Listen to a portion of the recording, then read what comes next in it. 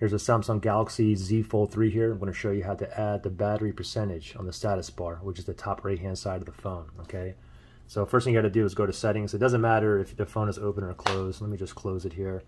So first thing is we're going to go to settings. So go to your settings, and then from here just go ahead and scroll down until you see battery and device care. Let's tap on that. Then you want to tap on battery, and then go ahead and scroll down. At the very bottom here it says more battery settings. Let's tap on battery settings right there, and then you can see right here it says show battery percentage. So you can see the battery percentage is on right there, and I can go ahead and turn it off. Oops, wrong one, this one. You can see it's off. Let me turn it back on.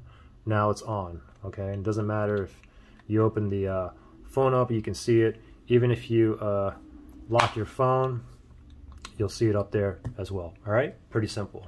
Good luck.